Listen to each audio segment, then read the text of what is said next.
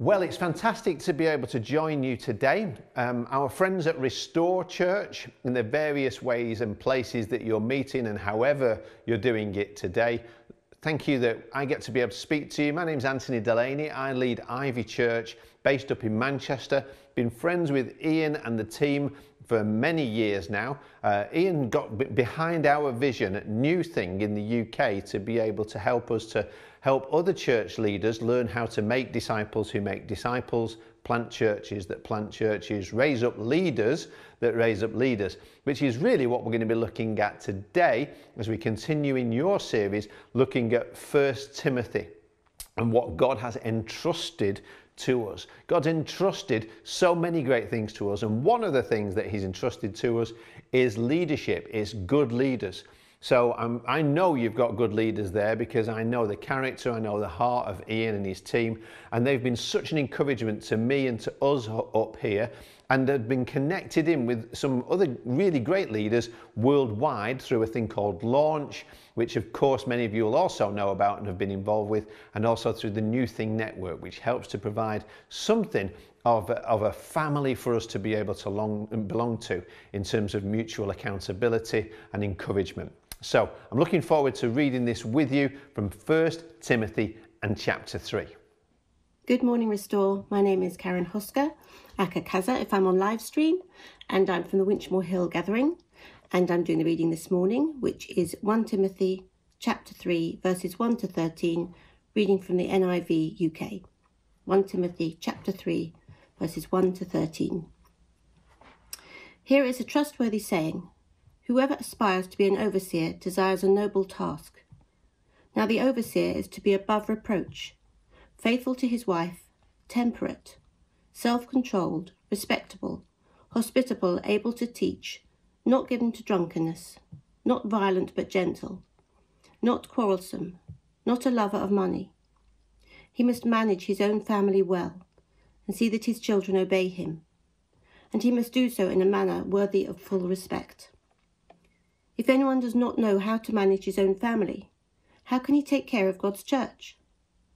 He must not be a recent convert, or he may become conceited and fall under the same judgment as the devil.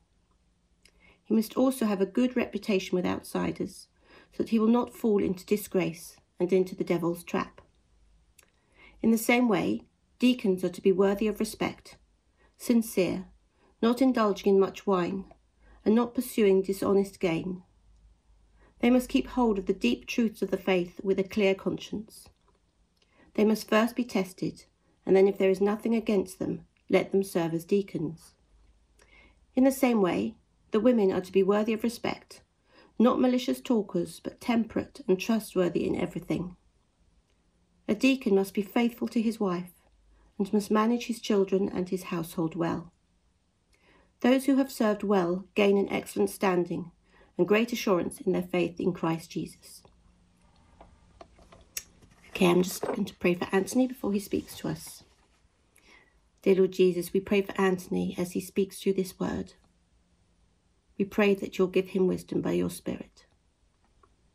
And we pray for those of us who are listening, that you'll challenge our hearts in any area that needs challenging. And give us wisdom and insight into our own hearts and what does need to change. Be with us this morning. In Jesus' name, Amen. Now, some translations headline this as qualifications of church leadership. And Paul here is going to list qualifications for leading God's way. And he says people should be tested first.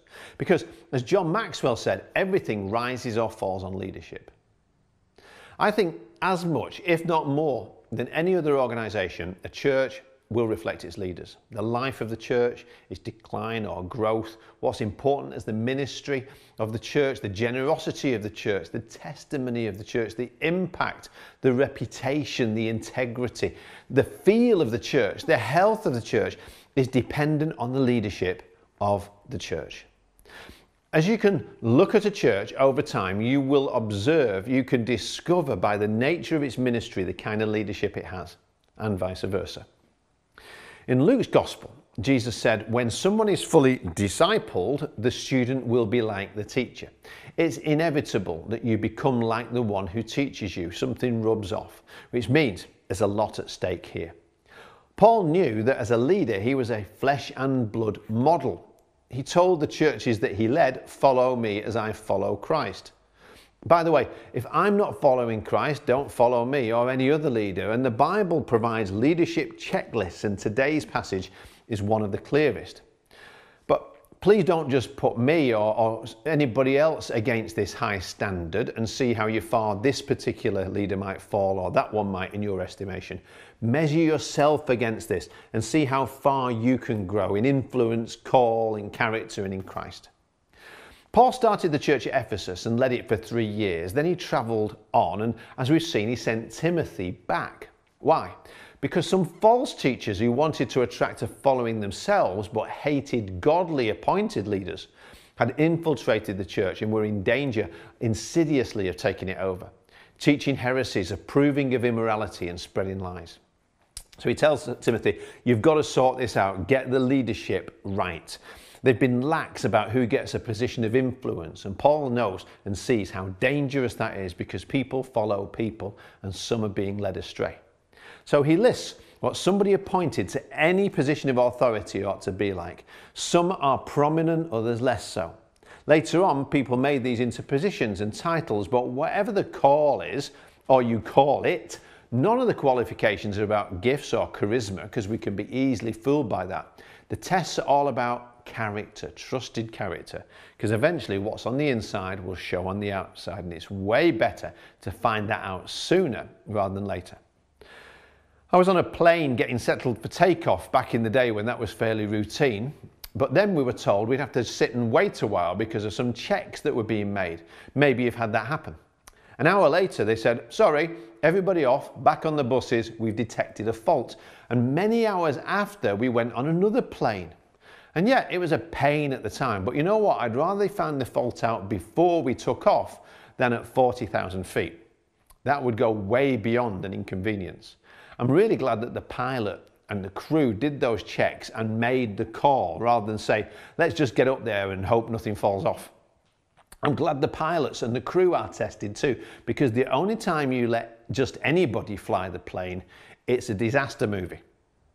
Paul talks already in this letter in chapter 1 about people who confidently wanted to teach but knew nothing about what they were teaching.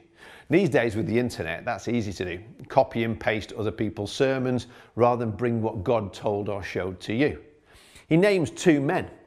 Then in chapter 2, he says others were trying to overturn authority and push their own pagan practices in the church. In chapter 4 after this, he's going to talk about seduction and lies and doctrines of demons. People not teaching the truth or living it out, because what you believe comes out in how you behave. And again, vice versa is also true.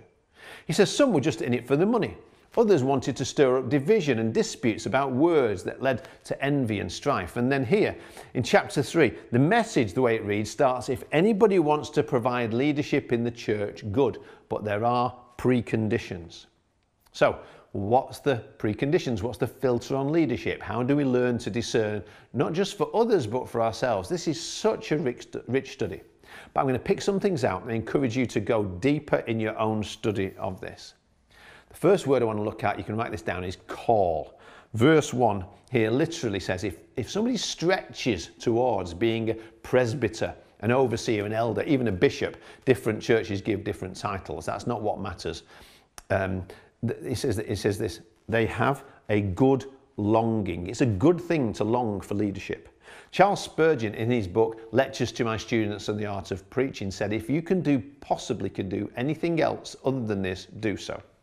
The idea is a call means you know you couldn't possibly do anything else, but God is bringing you into something new.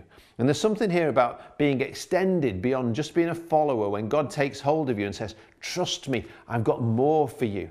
And you know what? You want it too. There's a call. That doesn't mean you know everything it involves up front, or you just think, oh, I can do that easily. Most people who are genuinely called start out just knowing how inadequate they are naturally. But they make themselves available for the supernatural work, because our availability is more important than our ability to God.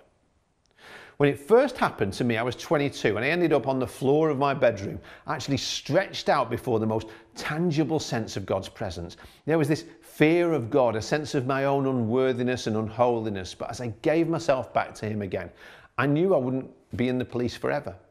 Though up until then, that was all I'd ever wanted to do with my life. I knew somehow if I kept following him, one day I'd find myself just telling people about Jesus all the time. And it was weirdly terrifying and exciting at the same time. I didn't know how I could do it, but I also knew I wanted to do it. See, God wasn't going to use me in spite of me, because he wants co-laborers. That's another word you can write down. Who'll work with him. Full-time, paid or unpaid, all in for him. The best that you've got, doing everything, giving everything for him. And for me, it ended up with me not only working for him, but also working for the church. And these leaders that Paul's talking about, by the way, very few of them would receive payment for their serving, though we'll see as we read on that some did. It's not about pay. God's looking for character.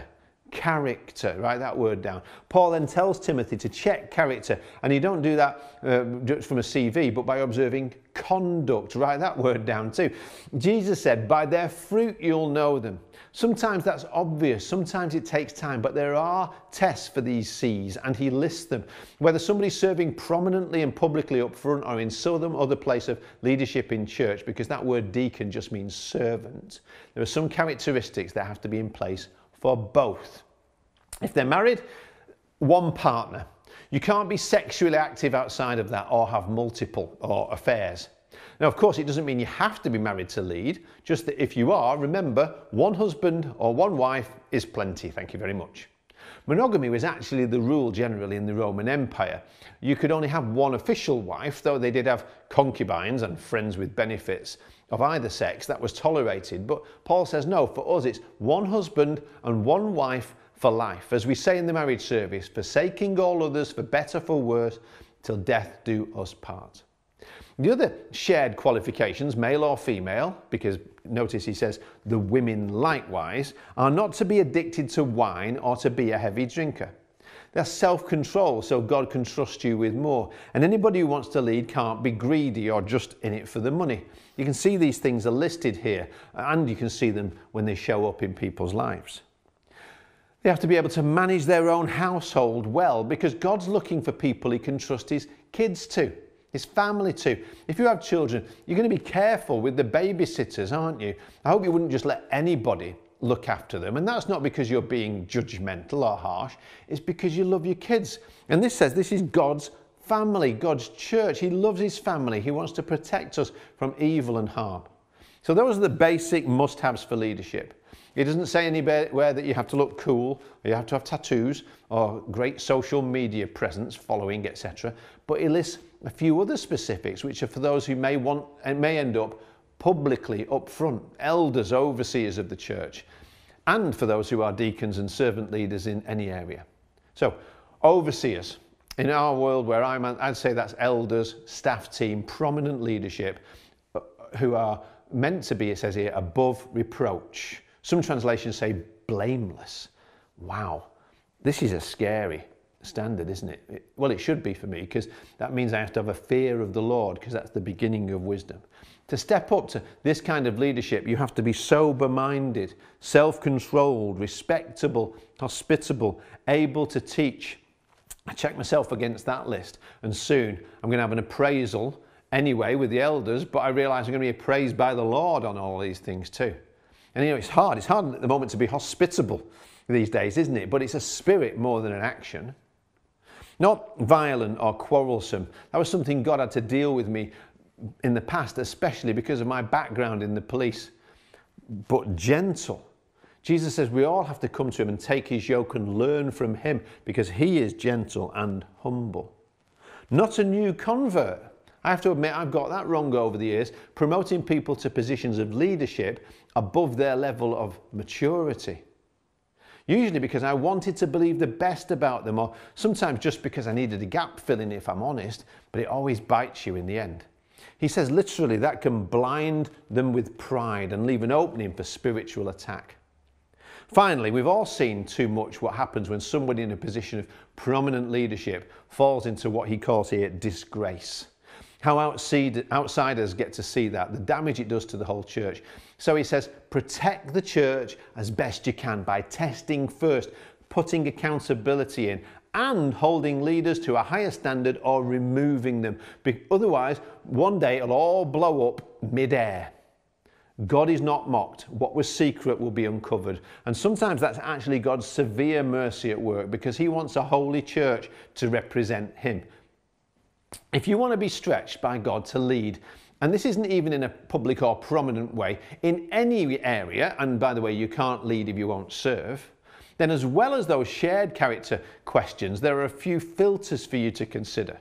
And we should look at these too when people step up and say, I want to lead in this way in the church. I want to start this new ministry on the church's behalf. He says you should be tested first.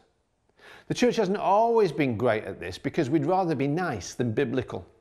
But if we ever have to, if a church leadership ever has you to wait and says, actually, and you then end up saying, what do you mean? Why have I got to wait? Well, you may have failed one of the first tests anyway.